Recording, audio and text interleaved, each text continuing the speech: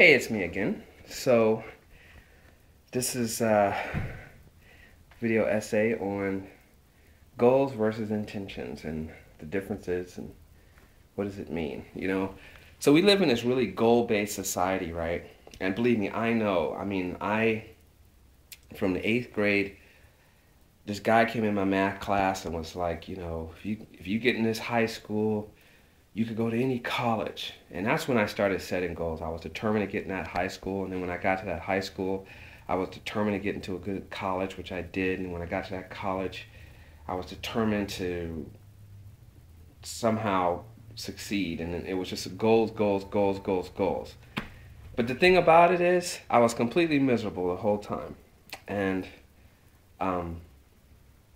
it's just... And then I went into high tech, and it was more goals, and everything was about the future.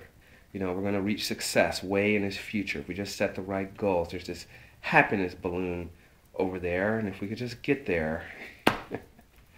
What a crock of crap. No.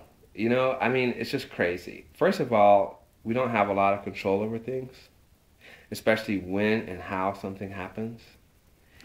So the differences between goals, a goal usually is a mental intention set in time and space. So you say like, my goal is to have $1 million or a new house or a new car or a new boyfriend by July 5th, 2010. Let's use a house example. A new house in the Madrona neighborhood by September 1st, 2010. Well, there's several things wrong with this. The whole success movement from the 80s was all about that. Goals, goals, goals, whatever.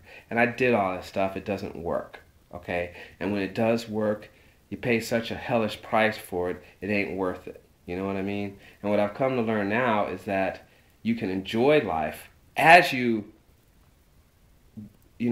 journey towards what you want. We can enjoy the process. We can enjoy the journey. It doesn't have to be all this suffering.